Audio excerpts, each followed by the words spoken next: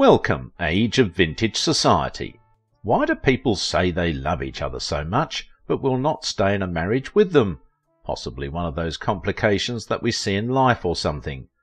This is more like the story of Cicely Tyson, the award-winning Hollywood screen legend, who entertained humanity with the dignity and resilience of a typical African-American woman amidst a love life that ironically was more troublesome than everyone had imagined. How was Cicely Tyson cheated on in 5 days after her wedding? I hope you know, my viewers, how much I appreciate you. Thank you for your generous comments and for the Patreons. This channel would not have been successful without you. Big thanks to those who watched the video right to the end. Subscribe if you are new here, and if you want to support my work, please visit my Patreon page. Cicely Tyson is simply one of the best of her kind. She affected humanity with her natural stage and screen calmness that critics say broke barriers for dark-skinned actresses with an outshining dignity. Everyone saw a Tyson that is an embodiment of a gracious woman who did not just need attention but respect in her epic characterization as typical civil rights icons, mothers, and related sophisticated women. She used her talent to instill sagacity, nobility, and grace in every production she pioneered. Her unforgettable contribution to reshaping society made an ex-president of America describe her long and extraordinary career as that which did not just exceed expectations but shaped the course of history. Interestingly, after Cicely got nominated for an Academy Award, she had to wait for about 45 years to win the gold medal, as she was bestowed with an honorary Oscar in 2018, a feat that made her the only dark-skinned woman to achieve such so far. She also won Emmy and the Tony Awards, among others. Well, this iconic lady was not distracted as she continued to do her exploit. Tyson was still willing to take up a movie role even in her 90s, as she was quoted as saying that she had no plans to retire at the time. Her colleagues did not mince words when they publicly referred to her as their top role model in the industry. Analysts also agree that of all her many roles, Cicely Tyson stood out as an inspirational figure and mentor. She showcased not just her pride as a lady, but told vast audiences that black is beautiful. Not surprising that her friends and close associates did hint that Cicely has always wanted to be something more. She wanted to be someone she became, a stage and screen persona who had more awards than you can count. Well, just like most Hollywood actresses, Cicely also had a glamorous lifestyle off-screen. Being a spirited character all through the mid-1960s, she was reported to have had age-long affairs with someone she so much cherished when she first met him. Cicely's romantic relationship with trumpeter Miles Davis had some elements of surprises that fans do not know about until events unfolded. Described as an on-off love life, which started years earlier, but climaxed in 1981, when the two made it official in matrimony. The union was something that interested her fans at the time, but behind the scene, the relationship was more than chaotic, as attested by the two of them following their expiration. Just like every other thing you see in the movies, this couple was in the spotlight at the time, with some describing them as one of the most outstanding and trendy couples in America. Davis, who is a respected charismatic jazz musician and a pace setter, was described as having an addictive personality with bad prestige. He was the favoured one in the life of this dramatic movie star, celebrated for her dogged devotion. Interestingly, Cicely's memoir, which was released shortly after her demise, detailed some intriguing things about her that fans do not know about, especially her lengthy romance with Davis, and shared some incredible stories. Cicely Tyson went down in history as one of those who spent over 60 years of her career life portraying the great effort and joys of African-American life in the movies. In her famous statement, Cicely says, "It's very exciting to know that you are making a roadway for someone else to follow." Her aim has always been to lift her generation so they could reach their full potential. As you must have guessed, Cicely Louise Tyson is an American born on the 19th of December 1924 in the Bronx, New York City, before relocating with her parents to East Harlem. Her mother, Frederica Tyson, was a domestic employee, and her father, William Tyson, is known for his carpentry and painting skills, and is said to have emigrated from Nevis in the West Indies. Cicely is one of those raised in a cultured religious ambience, said to have sung in her church choir and attended prayer gatherings and related church activities back then in East Harlem. It was her mother who vehemently stood against her interest in becoming an actress. It became a source of a quarrel between mother and daughter, until she later softened her decision after watching Cicely's stage appearance. As a student of New York's New School for Social Research, Cicely made an appearance on a network TV game show, To Tell the Truth, in 1963 as a charlatan for Australian singer Shirley Abicair, and was given about 4 marks. Recalling her childhood, Cicely said when she was born her parents discovered she had a heart murmur. They all thought she would not make it beyond 3 years old, and that the anxiety of possibly losing her at such a tender age made her mother hover over her from that moment on. At 96 then, she declared that she outlived her mother, father, sister and brother, because that initial motherhood influence and anxiousness kind of drove her crazy. Growing up on the east side of New York City, in a locality that was referred to as slums, where she said was not easy to raise a family, her mother made sure all her children went to church every Sunday, with a follow-up on weekdays for prayer meetings, cleaning the church on Saturdays, and other activities like teaching Sunday school and playing the piano as the church need arises. I loved performing in church, she said, but when she got older her interest shifted to the entertainment industry, and her mother was antagonistic about it.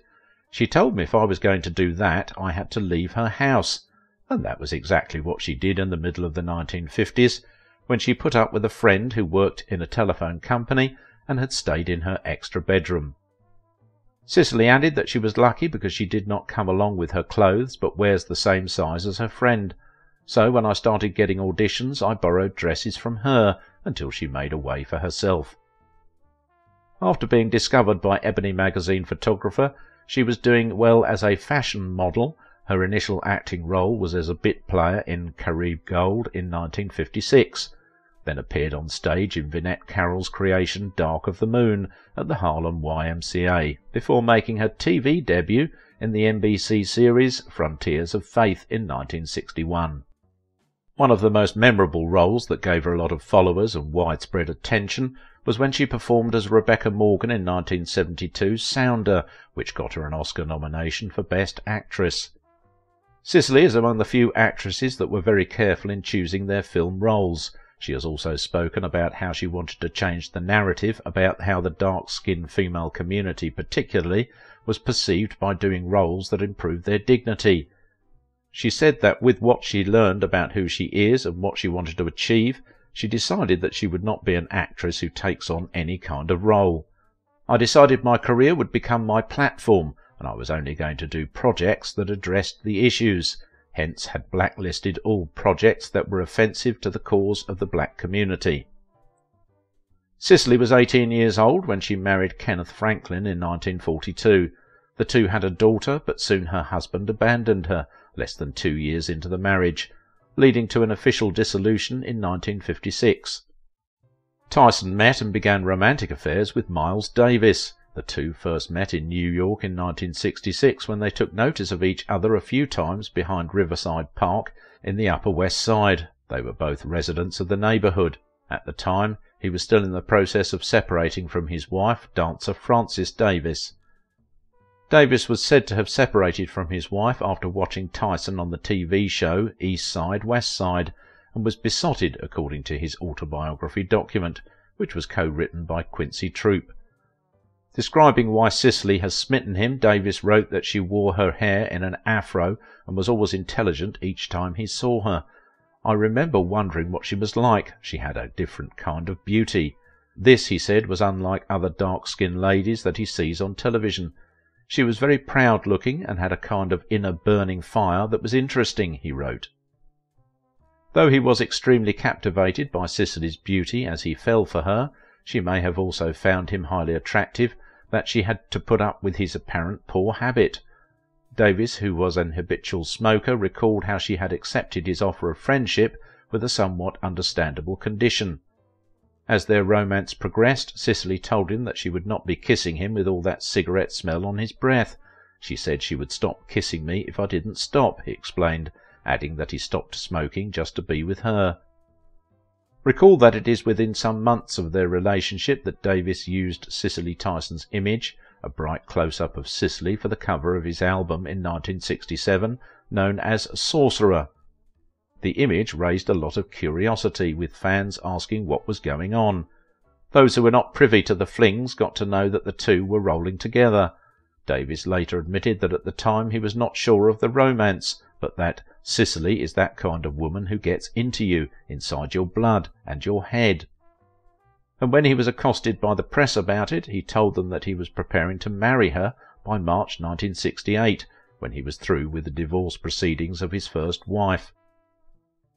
Cicely, who was 2 years older, also hinted in her memoir that their chats were rippled with honesty with a depth of understanding.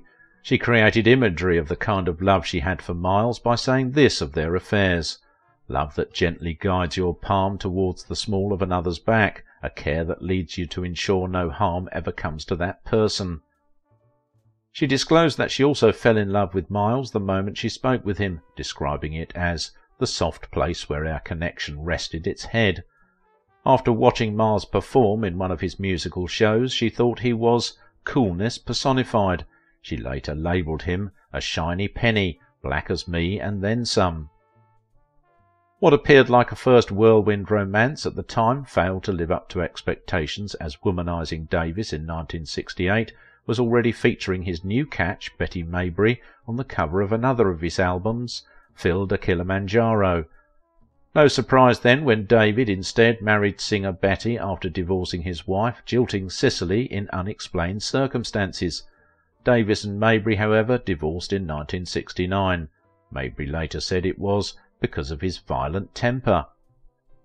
Somehow Cicely and Davis renewed their romance in 1978, and by November 26, 1981, they were united in a matrimonial ceremony that took place at the residence of actor Bill Cosby.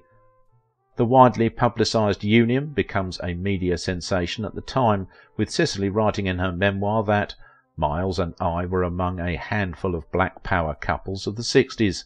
This was because they were an artistic duo that drew stares. I felt proud to stand alongside Miles, loved folding my silk-gloved hands into his," she stated. Quite a fulfilled period for this great talent. Even though they married in their second coming, the marriage was wild and troublesome due to Davis's explosive temperament and unfaithfulness. Davis, before his death, had identified Cicely Tyson as one who saved him from his cocaine habit. The couple lived in Malibu, California and New York City, with all the ups and downs that did force her to go for a divorce in 1988, which was confirmed in 1989. Unfortunately, Davis died 2 years after. Interestingly, both were reported to have written extensively about their love lives in those memoirs, and coincidentally their explanation seems to tally in somewhat dramatic moments, making critics conclude that the two were driven by an equal level of sympathy and anger. Davis was very grateful to have Cicely in his life, as he wrote how for a decade she had devoted her energy to his recovery when he was down with illness, stating that Cicely protected me and started seeing that I ate the right things, didn't drink as much. I started to think clearer and started thinking about music again. Cicely's fans are still wondering how she was able to connect with Davis, a man considered a rebel artist, whose addiction was well known in the entertainment circle, even as she was never interested in drugs. To add to the pain is the fact that he was also a self-centered philanderer. A story was told of how his love life in the late 1960s was characterized by a series of intersecting encounters with different women, occasioned by ego and lies that destroyed all but himself. One shocking revelation in Davis's memoir was a paragraph he wrote that "I even went to bed with a woman I knew 5 days after Cicely and I were married. I didn't feel that sex thing for Cicely any more." With all the hullabaloos, the relationship continued. Cicely wrote, "I married Miles not because of the world's opinion about either of us, but because of who we were for each other in private." She added that his behaviour often disturbed her greatly and even humiliated her, but beyond anger I felt compassion and pity for this sad state. because she thought it was like being hurt by a man only for you to discover that you are heartbroken for him. I could not let Miles throw himself away, she had stated.